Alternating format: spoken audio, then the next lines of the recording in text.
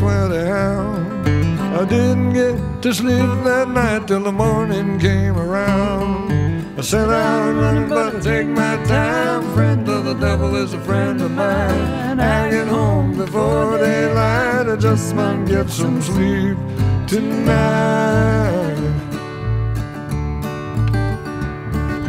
Ran into the devil and I loaned me 20 bills. I spent the night in Utah in a cave up in the hill. I set out running, but I take my time. A friend of the devil is a friend of mine. I get home before daylight. I just want to get some sleep tonight.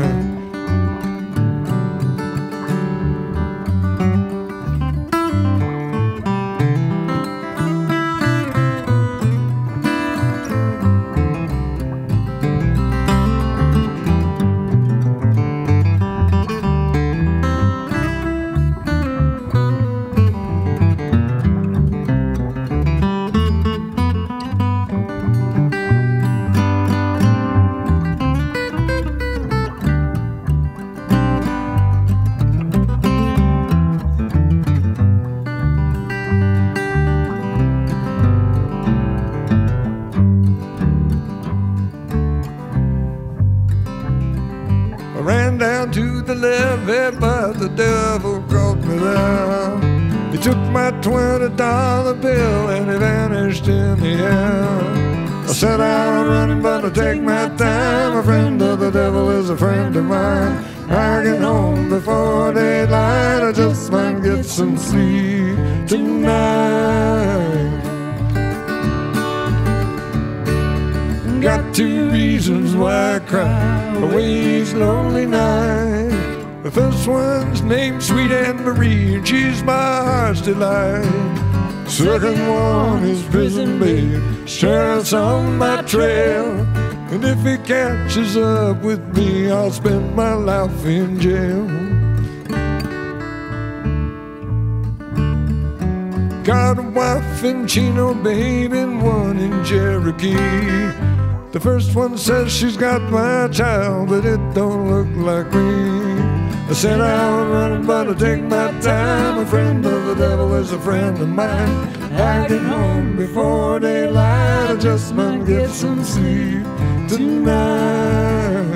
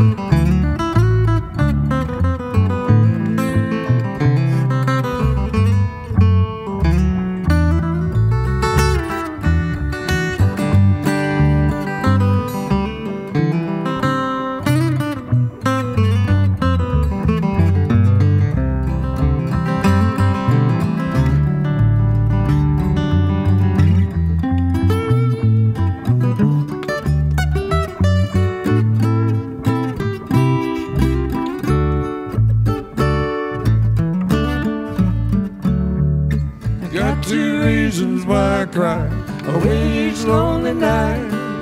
The first one's named Sweet Anne Marie, and she's my heart's delight. The second one is prison babe, sheriff's on my trail. And if he catches up with me, I'll spend my life in jail.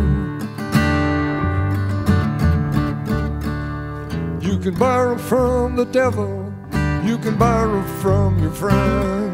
The devil got a $20 bill, and your friend only got 10. Set out running, but I take my time. A friend of the devil is a friend of mine. I get home before daylight. I just might get some sleep tonight.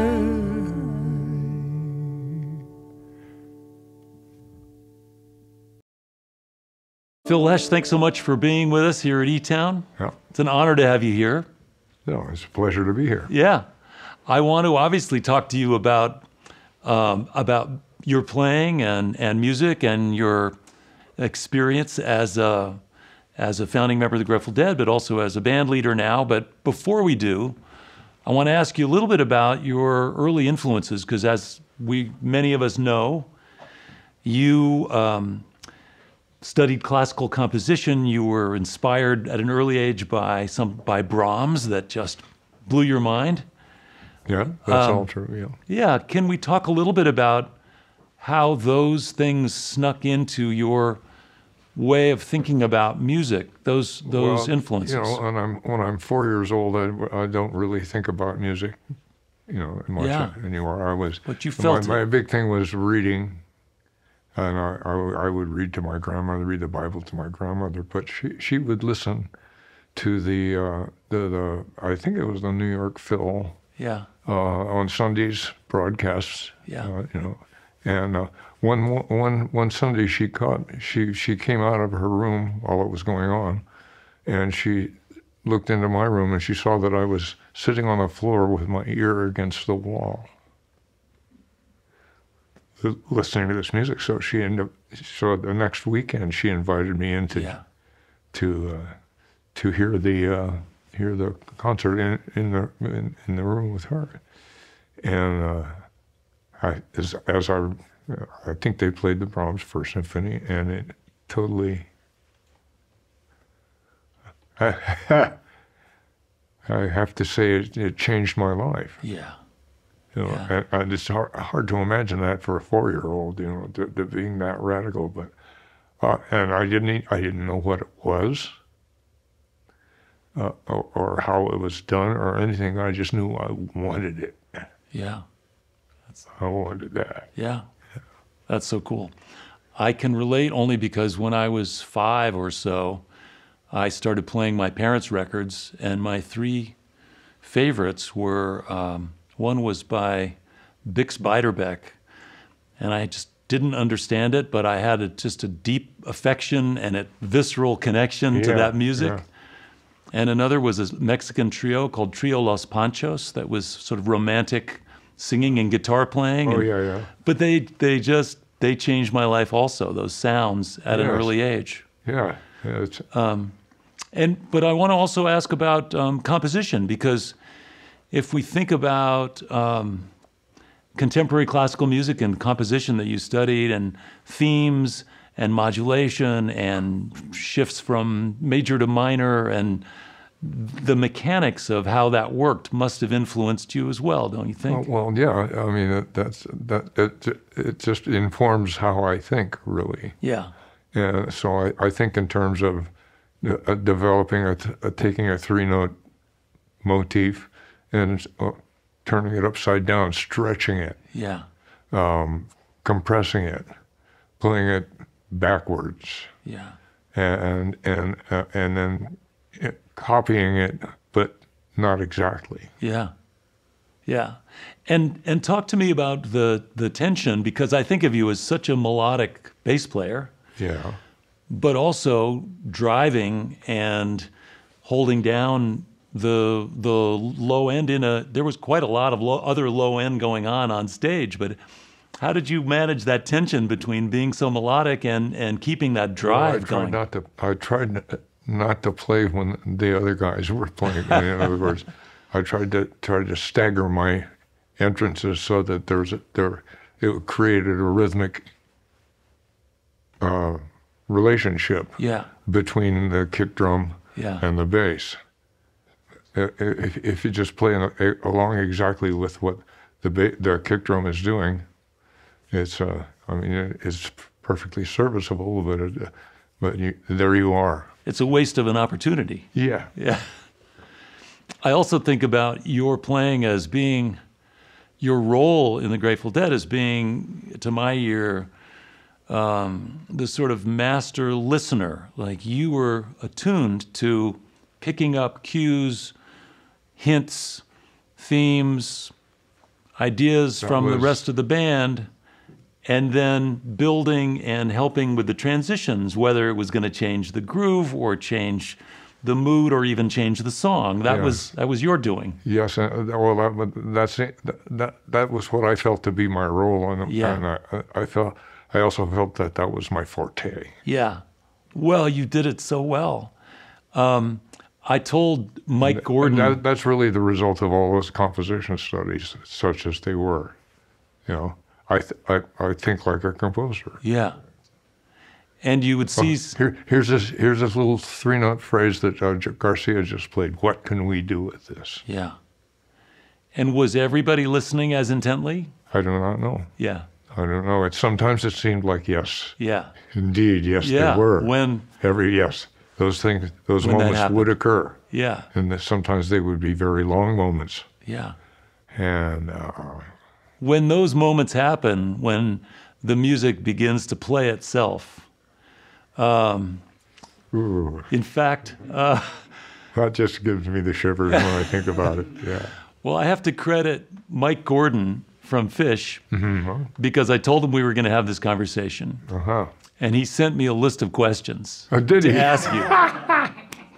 Good. And then he said, "I hope you're using them." I haven't yet, but that was one of them. I have his questions here, and he said one of his questions was, when you're in a peak moment, the music playing itself 100%, is there still a fill? No. Is there a person observing and keeping track of the experience?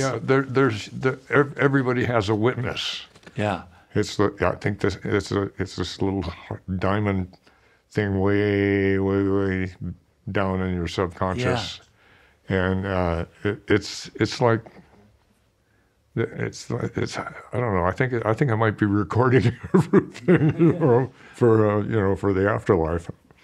But as far as the persona, the mask that we wear when we're walking around the street, that's gone. Yeah. There's only the music, right? Yeah, and when that happens, it doesn't need to happen that often because it's so deeply moving that you're going to chase that for the rest of your life. And that's the thing about music; it is infinite. So it's like the Zeno's paradox: you can chase it your whole life, but you can never quite get there. Yeah. But it's, of course, as we know, the journey. Yeah. That has the meaning.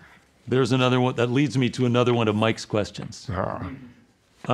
You've spoken about eternal forces, such as God or the gods being the source of music. What steps do you need to facilitate that and to get yourself out of the way? It's not something you can. It's not quite like getting into character, right? For a drama, but it's sort of similar. You sort of have to get out of character. That is to say, get out of yourself. So I try before the show, just right before the show, I try to just be by myself and just go blank. Go absolutely blank. And sometimes I'm successful at doing that, and sometimes I'm not. Yeah. Do you practice that other times too? I mean, is that a sort of a discipline, spiritual discipline? It's something that I'm learning to use as a tool in ordinary life, if you will, yes, as well. Yeah. And being a bass player also, I mean, from my perspective, I share that commitment to listening and serving the moment, but it feels like both a service gig and incredibly powerful role. It's an honor. Yeah, it's an honor. That's right. To play this role. Yeah, it's an honor to be even to be allowed access to the pipeline. Yeah, and who knows why? Yeah, who knows why or why it's me and not the guy down the street. Yeah. Well, I think that it has something to do with that 4-year-old listening to Brahms. You know, that set the wheels in motion for your journey to chase that experience. Yeah, I guess so. I guess so. Let me ask you about the transition from serving the song, serving the band, being honored to have that role, to being a band leader. So what was that transition like? I am not really a band leader. Jerry once said he thought of himself as a signpost to new spaces. In a famous old interview from the 60s. And I kind of feel like that sometimes too, rather than leading, my role is to demonstrate or to show. Like, here's an open door. Mm-hmm. Let's go through it. Oh, you don't want to go through that? Here's another one. It's an invitation. Or I'll copy what somebody else is playing, and we'll go through that door. Mm-hmm. It's more like an invitation than leading, yeah. But you do attract a wide array of great musicians, because they all recognize that opportunity, right? Because I like to let them play whatever they please, you know, and they never disappoint me. Yeah. You know. And you also have one of the great honors in life, which is making music with your kids. Yeah, that really is kind of the pinnacle, really, and especially when it happens at that level. Yeah. You know, you can share that. There's an extra color and warmth to it. You know. Yeah, as in terms of family communication, to be able to share that is you end up knowing each other better. Yeah. Than you might ordinarily, you know, without that experience. That's well put. Strangely, because it's like there's no concrete information is exchanged, you know. Right. It's just the mesh. It's like taking a trip together, taking a journey together. You know, you share that experience. Yeah. Yes. Mike wants to know: are there common pitfalls and trappings you tend to notice in younger bands, and are there newer artists that inspire you deeply? Oh dear. Or here's an easier one. Okay. What advice would you give young musicians, eyes full of wonder? Listen, and listen some more. Yeah. And don't just listen to one part. Listen to the whole flow of it. Charlie Mingus used to say, focus in front of the music, so you can see the relationship, the relationships of all the parts to each other. Mm-hmm. How did that work for you on stage, especially in the early days of the Grateful Dead? Could you hear everybody? I made it so I could. I spent half my time on stage or at rehearsals, making sure that everybody could hear everybody. Yeah. Because that was the key to the band, you know. Yeah, that's interesting. Was there, when you're thinking about transitioning from one song to the next in a medley, when the song naturally morphs from one place to another, was that sometimes premeditated or following a set list, or you knew kind of where? Sometimes there's a set list. Yeah. And but the set list will be like islands in an archipelago, and the transitions will be the current that flows between them. Yeah. And the current is not specified. Yeah. You know, that is totally free. Yeah. So it will depart from one island song and go and flow into the infinite current and see where it takes us. Yeah. And it may take us to the next song, or it may take us to another song that's not on the set list. Yeah. Which has happened. Or just a groove of some kind that's completely separate and distinct. Yeah. Or I mean, not another song. Yeah. You know, Well, it's interesting because, normally I might ask someone, like you, what's left on your bucket list? You know, what's left musically that's not done. But I think in this case, we know, because the bucket list is that peak experience. Yeah. And that's it. It's been the same. You're gonna chase it, and you're gonna find it sometimes, and sometimes you won't. But that's it, right? Yeah. What did Carl Walenda say about the trapeze artist? Walenda's, yeah. Yeah. He says the wire is life. Everything else is just waiting around. Yeah. Yeah. There's a touch of that in this as well. Of course. Yeah. Well, thank you so much for sharing those insights with me today, and you're very welcome. for being here at eTown. Next time you talk to Mike, tell him thanks for the questions. He got a couple good ones in there. Yeah, he sure did. Okay. He almost came out to do the interview. I told him this was happening, and I said, "Why don't you come out?" And he said, "Let me explore." So that was just a few days ago. That would have been great. Yeah.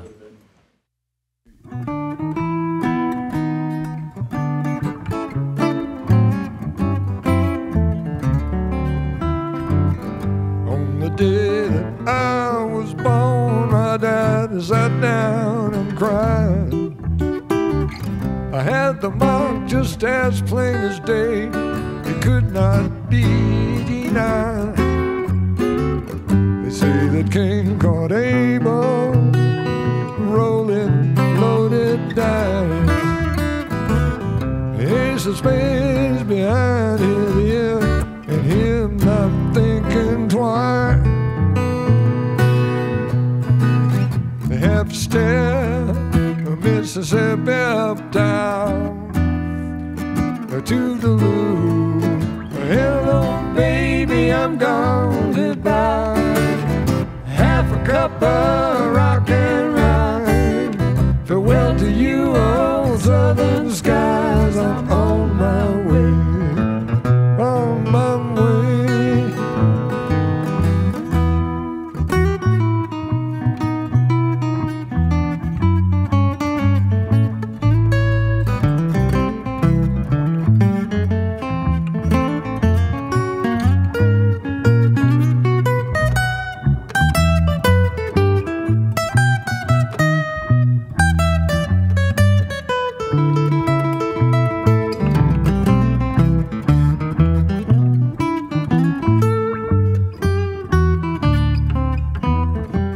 If all you got to live for is what you left behind, get yourself a pound of charred and steal that silver mine.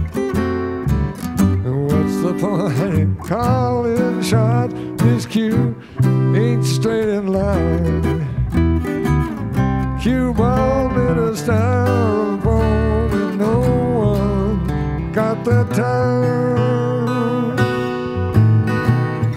Half step, Mississippi uptown to the loo. Hello, baby, I'm gone, goodbye. Farewell to cup of rock and rye. Farewell to you, old southern skies. I'm on my way.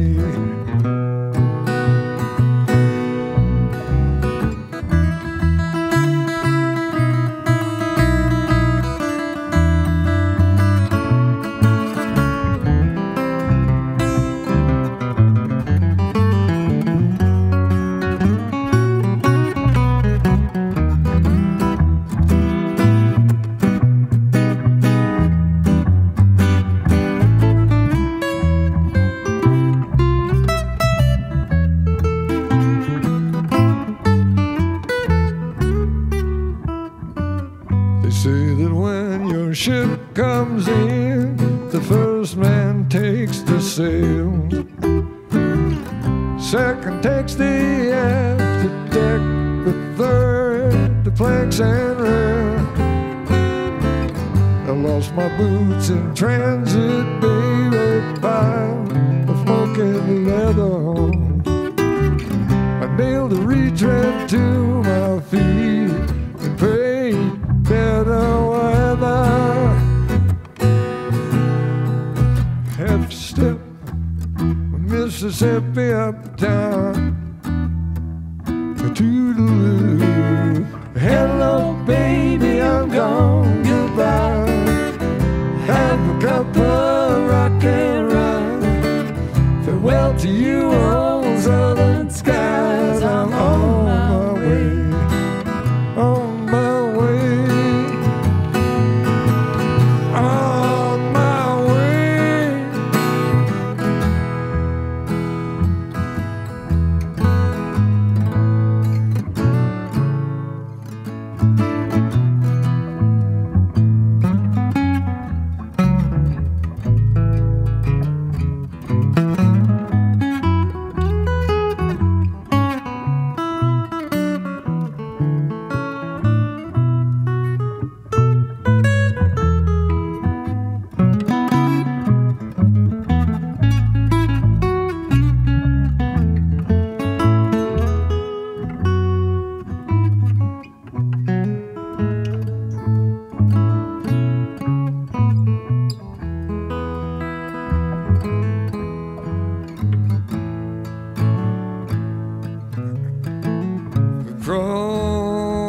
Across the Rio Grande, across the lazy river, across the Rio Grande, across the lazy river, across the Rio Grande, across the lazy river, across the Rio Grande, across the lazy river.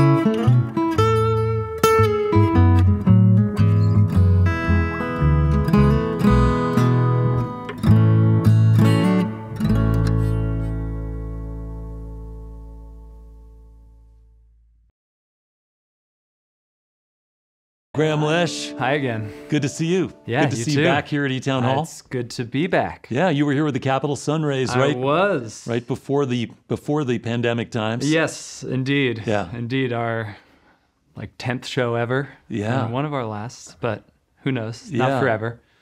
It was a great example of pulling people from disparate backgrounds and putting together and finding a body of work to aim towards. It was cool seeing what you put together. Absolutely. Yeah. And I think I was the last piece of that one. Yeah. That was a Luther Dickinson composition, as it were. Yeah. And yeah, I guess I was actually watching one of his interviews from probably this exact room from that again. And he said that, yeah, his purpose was to get our friend Amy Helm together with Birds of Chicago, our Yeah. friends JT and Allie. Yeah. And yeah, made for a great record. And then they toured on it. And one of those tour dates was opening for us at the Capitol Theater. Oh, cool. And they didn't have a bass player.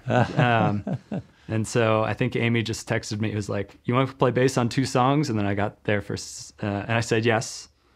I got there for sound check, and it was like, well, what about these songs too? And Yeah. these songs. And Yeah. then by the end of the fairly quick set, it was, well, this is the last show of your run. Do you want to just get in the van? Oh, that's great. yeah. I love when that happens. Yes, it was a very nice coming together of a lot of people that we were, dear friends with, but also some new friends as well. I mentioned that Luther had a situation where his bass player's flight was canceled, and he called me and said, "Can you come and play bass with us?" Yep. And in that case, it was no rehearsal and play the show, but that was great. Yeah. Well, let's talk a little bit about just growing up around this scene that was both really well defined. You know, the Grateful Dead scene that you grew up in, were sort of welcomed into was pretty well defined when you were a little kid. Oh yeah. But at the same time, as I was talking about with your dad, the chasing of the magic was both elusive and intangible, and you were introduced to that as well. Yeah. I mean, my experiences when I was very young around the Grateful Dead, ended when I was 8, because that's when Jerry died. That's how old I was. So, it's not that different than the Brahms that you were listening to, that my dad was listening to when he was 4. It's just this music was all around me. Yeah. And so there was always going to be something. That was something that I was always going to be involved in, not by any pressure or for any, you got to do this, but it was always going to be a part of my life for sure. How old were you when you imagined you would be playing music with your dad? Well, the first time I think we played together was at a high school talent show, and we played Sugar Magnolia with some friends, me and 2 other buddies. Yeah. And then we needed a bass player. And actually, I think you brought Bobby and Natasha to that, and Bob said that was one of the most energetic. I forget what the adjective he used was, but it was a fast version. Oh, cool! A lot of youthful energy. Yeah, for sure. 16-year-olds or whatever.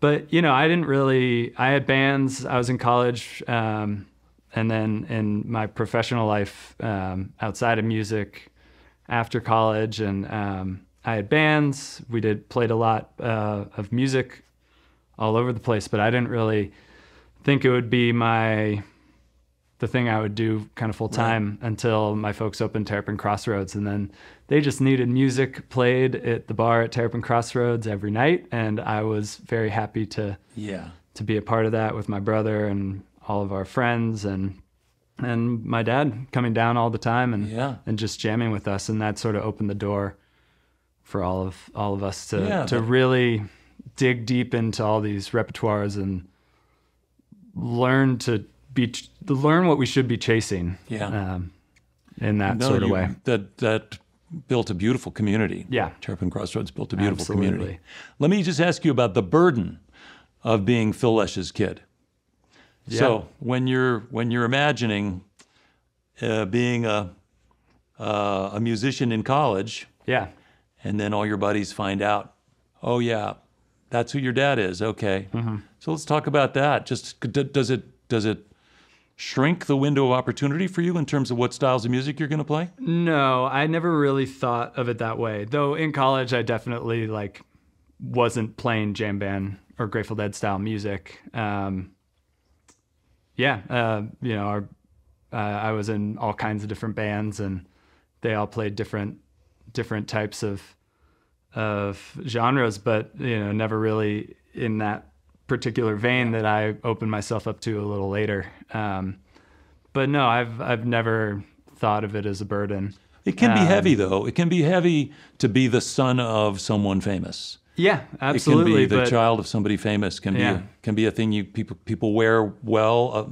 Some better than others. Well, I hope I wear it well. I simply think of myself as very lucky, in kind of all ways, to be born where I was. I mean, I love California and the Bay Area. To the parents that I was born to have the brother and the friends that I do, and the bandmates and the musicians that I know.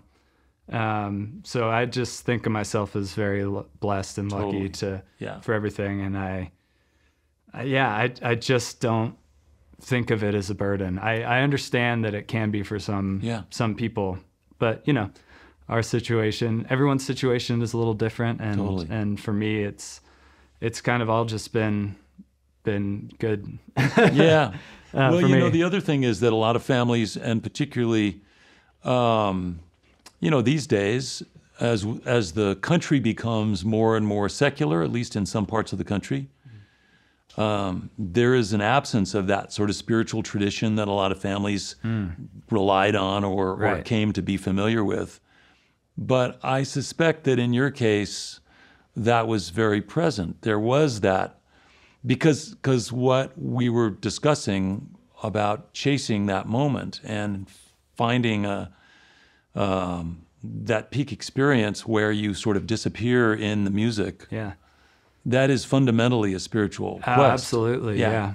I mean, I have personally never been very religious or, you know, traditionally spiritual, but Yeah. I definitely think of places like, I mean, I don't think it's a mistake that eTown Hall is a former church. Feel like places like Levon Helm's Barn and Terrapin, you know, were places of some spiritual connection. Totally. For sure. Yeah. In Well, you whatever know- way I can understand it. you Yeah, know? and we live in these crazy times where Yeah. there's such divisiveness Yeah. and such a lack of sympathy and understanding among people who should know better. Yeah. And we've been shown that music can bring people together. Oh, absolutely. And in some ways, it's one of the very few things that can. Yeah. So there's a great opportunity that we all have. Yeah, absolutely. And a, you know, a responsibility too, I think. responsibility Yeah. too, yeah. You know, which obviously with eTown and everything you do outside of music is something that I know you're focused on. But yeah, I mean, it's just a gathering place, and Yeah. anyone can gather, you know, Yeah. at a live show, you know. Yeah. Well, Yeah. Grahame, Do love live music. thanks for sharing that, Of and thanks course. for, you know, coming back to eTown, and, Yeah. and congratulations on finding yourself in an environment where you get to make music with a lot of people, Yes. including your dad. Especially. Yeah. Yes. Cool. Exactly. Thanks a lot. Yeah. Thank you. Let's play some music.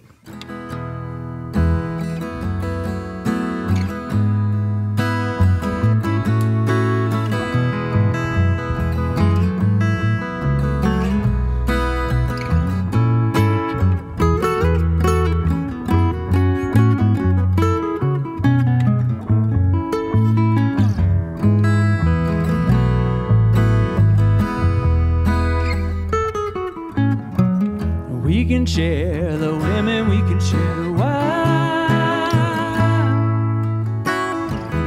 We can share what we got of yours, 'cause we done shared all of mine.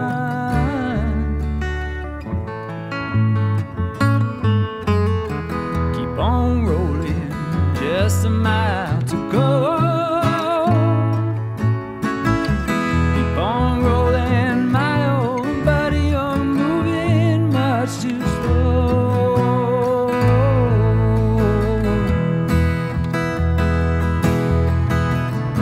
I just jumped a watchman right outside the fence. Got his rings, $4 and change. Ain't that heaven sent?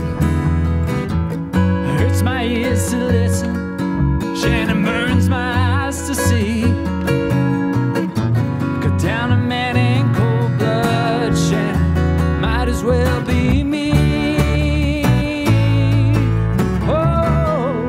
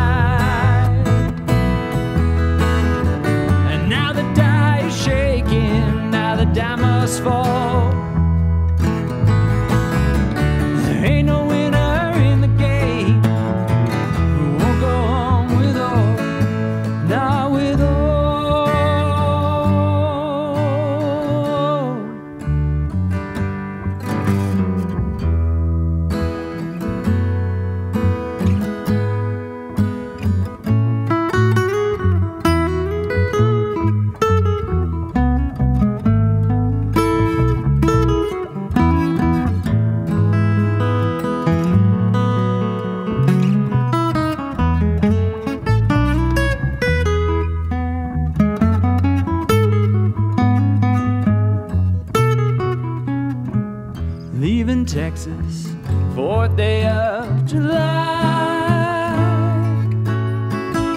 Sun so high and the clouds so low, the eagles fill the sky.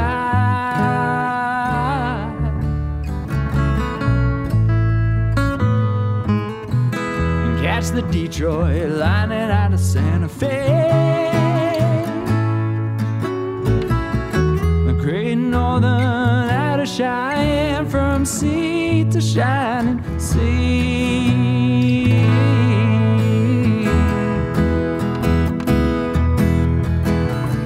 Gotta go to Tulsa, just when we can ride. Gotta settle one old score, one small point of pride. There ain't no place a man can hide, keep him from the sun.